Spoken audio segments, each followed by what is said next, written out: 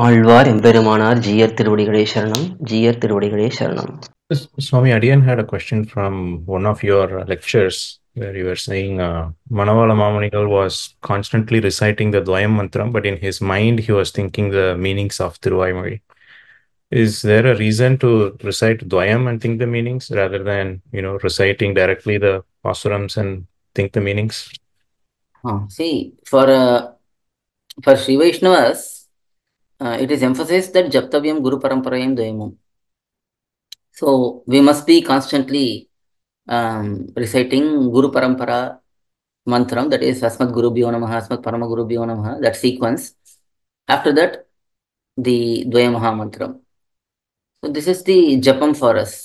Every sampradaya has some kind of japam. For SrIvaishnavas, we should be constantly doing japa. Yes, japa is something which engages the mind and body and speech together. So that is why japa is emphasized. So when the lips are reciting, mind should be thinking about something. And Dvayamaha mantram's explanation is thiruvAymozhi.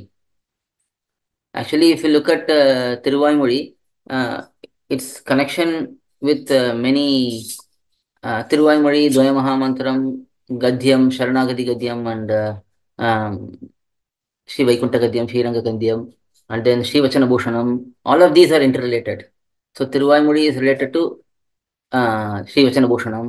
Dvayamaha mantram is related to Sri Vachana Bhushanam. Dhvayamaha mantram is related to thiruvAymozhi. So when we are reciting the mantra, our mind should be thinking something, and that something is mainly thiruvAymozhi, because this thiruvAymozhi has all the essential principles. Example Artha Panchakam, and then it talks about Dvayamaha mantram's elaboration, and so many different aspects are there. Hence, while doing japa, because just plain japa is not recommended in our sampradayam. Just having japamala and reciting some mantra, that is not recommended in our sampradayam. Japa should be something natural, like whenever we are not doing anything else, like let's say we are reciting pasurams, we are speaking about Bhagavan, or we are listening to lectures. So these times our mind and body are engaged in this, and speech is also engaged. But other times when we are free, we should automatically start reciting Dvayamaha mantram, Guru Parampara and Dvayamaha mantram. And then when we are reciting, we should be thinking about the meanings in our mind. So this is why Mantra Ratna Anusandana Santata Spuritataram Tadartha Tattva Nidhyana Sannadha Pulakodghamam. In that shlokam, Erumbyappa says that maNavALa mAmunigaL is always reciting Dvayamaha mantram, and he is always thinking about the meanings of Dvayamaha mantram, which is thiruvAymozhi. And thiruvAymozhi also, it is not just maNavALa mAmunigaL was thinking about the pasurams. He's got the whole Idu Vyakyanam memorized.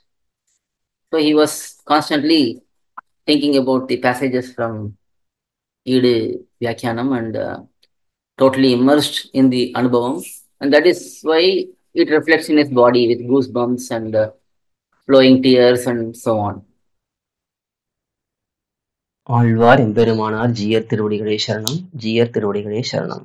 To learn such valuable information about our Sri Vaishnava Sampradaya, please download KOYIL, KOYIL app from Google Play Store or Apple App Store. Our website is koyil.org, KOYIL.org.